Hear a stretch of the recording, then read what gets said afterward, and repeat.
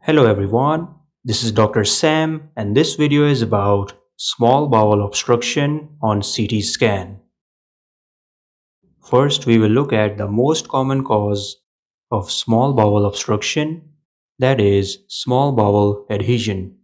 An adhesion is the formation of scar tissue between the loops of small intestine or between small intestine and other structures such as the abdominal wall, the omentum, or other organs.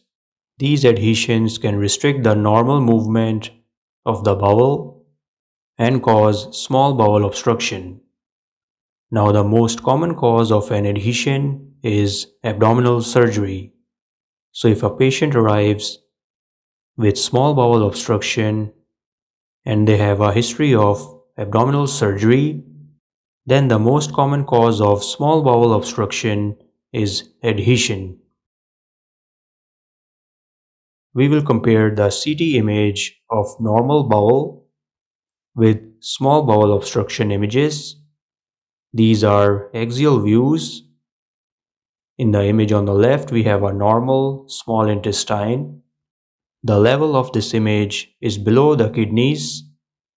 In this image, the jejunum is seen on the left side and the ileum is seen on the right side, near the cecum and ascending colon.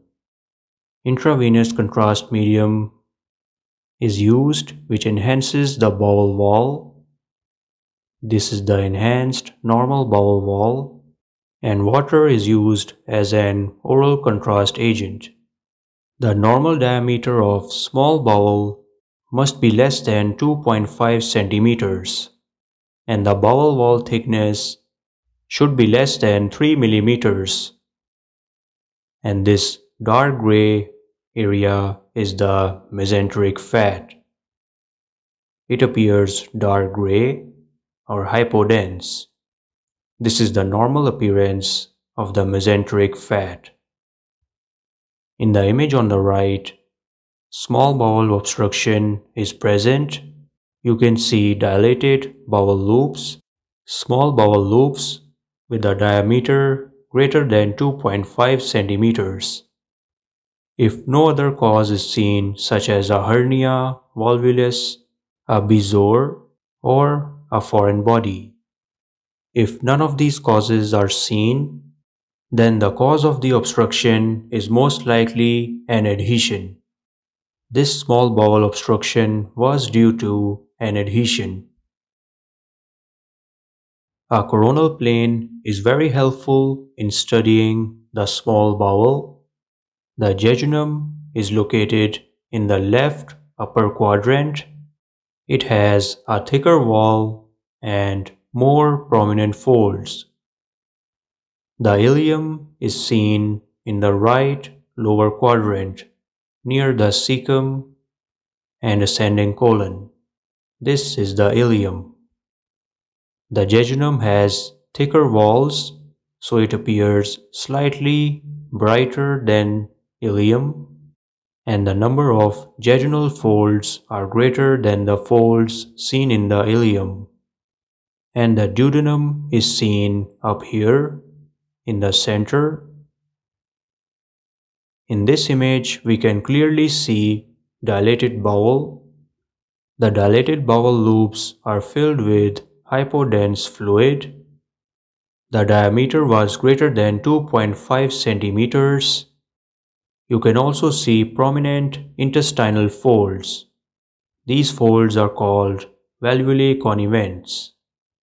Normally, they are not this prominent, but when the bowel loops are dilated, these folds are more clearly seen. So these two features indicate small bowel obstruction. And if no other cause is seen, such as a volvulus, an intestinal tumor, or a hernia, then the cause is an adhesion. A transition point is a very important feature in locating the small bowel obstruction.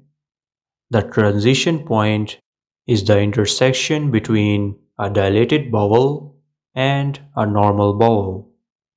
Here you can see dilated ileum, and this junction is the transition point, and after this transition point you can see normal collapsed ileum. So this is the location of the obstruction. The dilated bowel loops are seen proximal to the obstruction, and the normal collapsed bowel is seen distal to the obstruction. It pinpoints the site and cause of obstruction. The transition point can occur anywhere in the small bowel, depending on the underlying cause of the obstruction. In this case, the obstruction was due to an adhesion. At the transition point, there is an abrupt change in the diameter of the bowel. The bowel loops proximal to the transition point will be dilated. Their diameter will be greater than 2.5 centimeters, and the bowel loops seen distal to the transition point will be normal appearing collapsed bowel loops. The diameter of these collapsed bowel loops is usually less than 1.5 centimeters. And here you can see prominent intestinal folds, and also you can see increased bowel wall thickening. The thickness here is greater than 3 millimeters.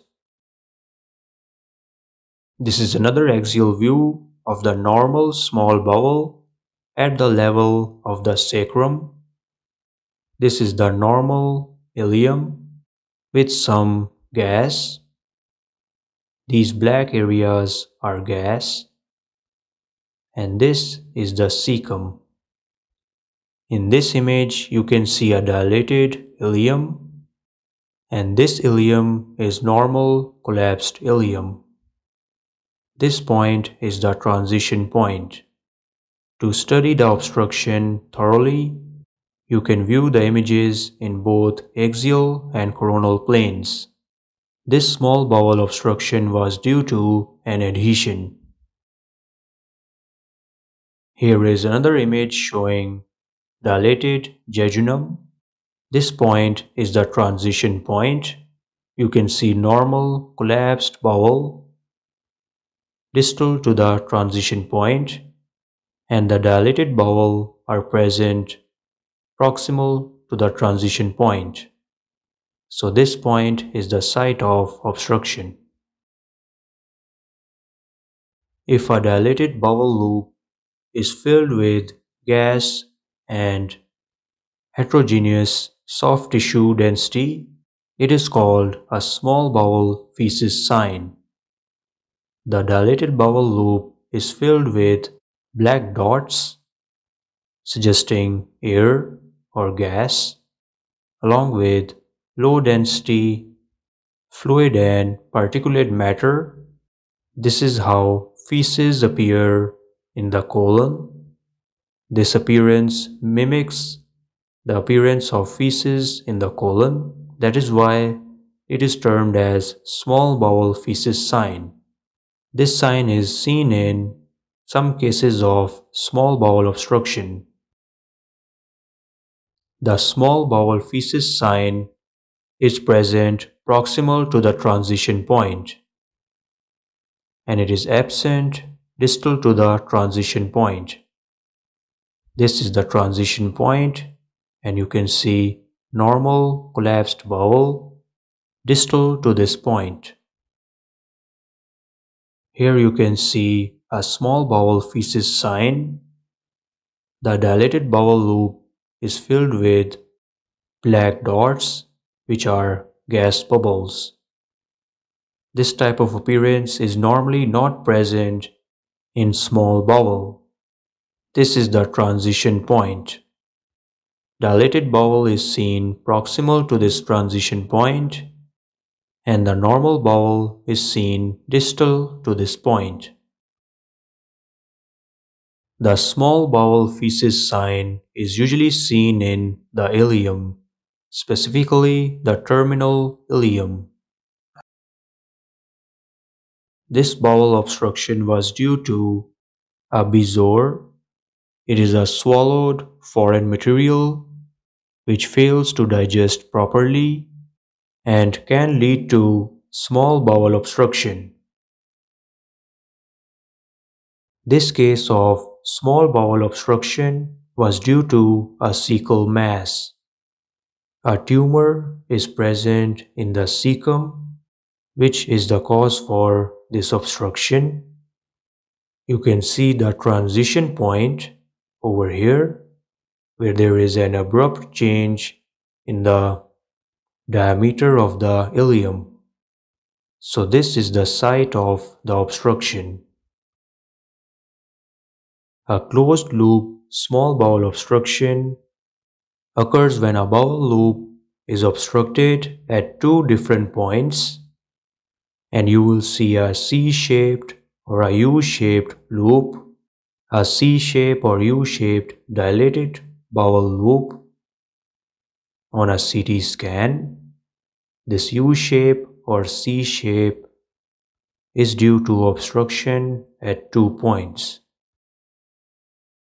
In this image, you can also see a U-shaped dilated bowel, indicating a closed loop small bowel obstruction.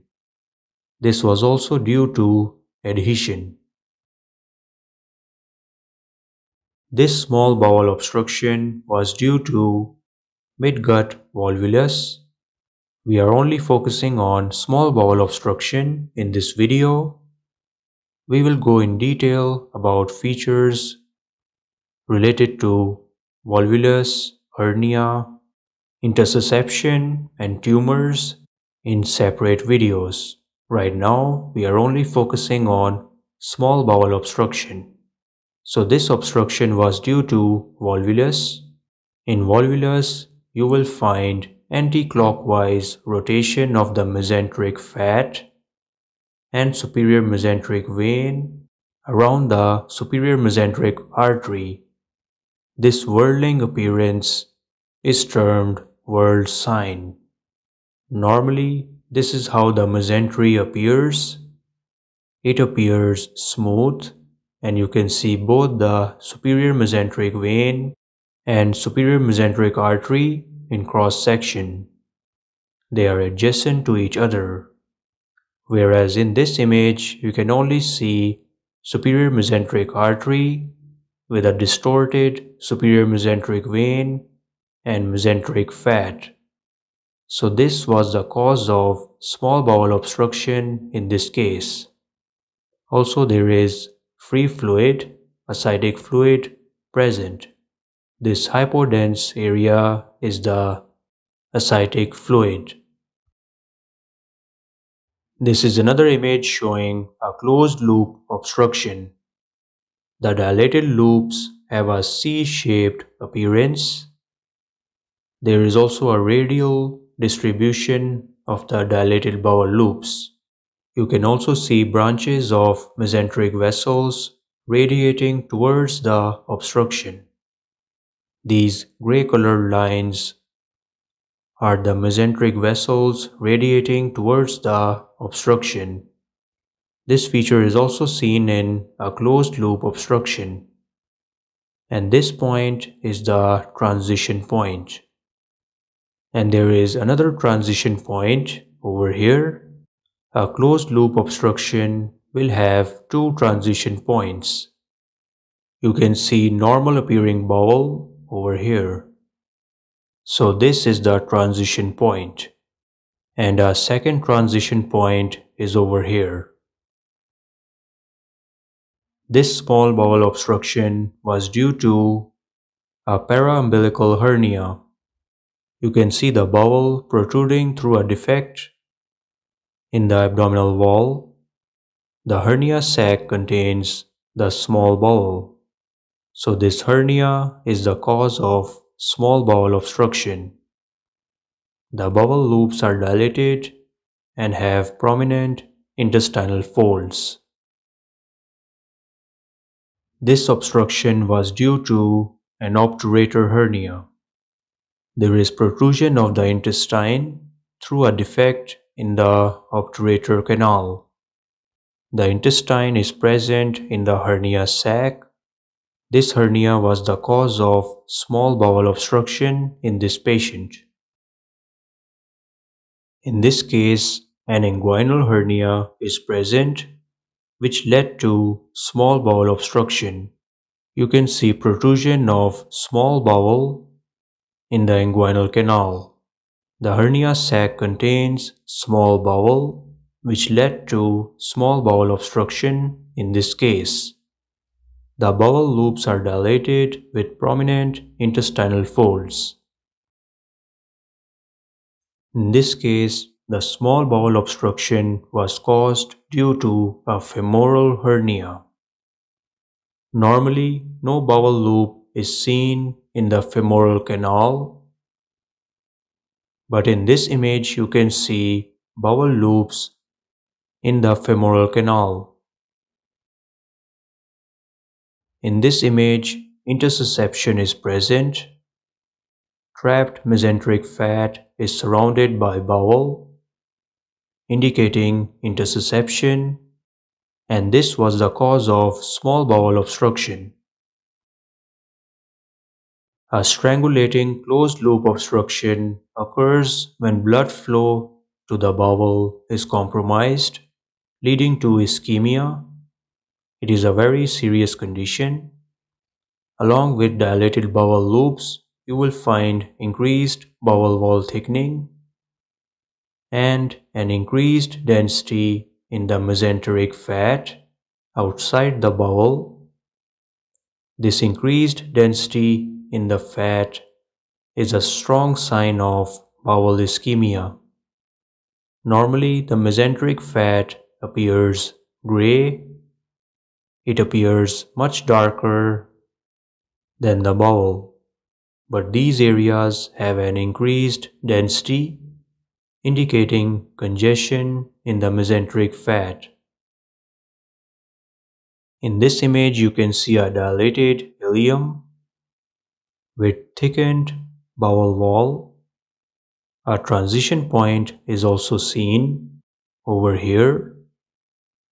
This coronal view is of the same case in the previous image where we saw this same case in axial view. Mesenteric congestion was seen in axial view, which indicates small bowel ischemia, which means it is a strangulating closed loop obstruction. The dilated bowel are U-shaped. A target sign is seen when there is significant bowel wall thickening in a strangulating obstruction. Along with this target sign, we can see hemorrhagic fluid collection in the mesentery. The mesentery has a heterogeneous appearance and it is filled with areas of increased density. Ascitic fluid is also present. These low density areas on both sides are ascitic fluid. This increased density in the mesenteric fat strongly indicates ischemia. Here is another case showing fluid in the mesentery, which strongly suggests small bowel ischemia. The bowel loops are dilated. A transition point is also seen over here and over here, suggesting a closed loop obstruction. The shape of the dilated bowel is also C-shaped. This was due to adhesions. Here is a case of small bowel obstruction with perforation. In perforation, a small amount of gas is seen outside the bowel loop and in the mesentery. Gas seen outside bowel loops indicate perforation. Thank you so much for watching. Please subscribe and stay tuned for more imaging videos.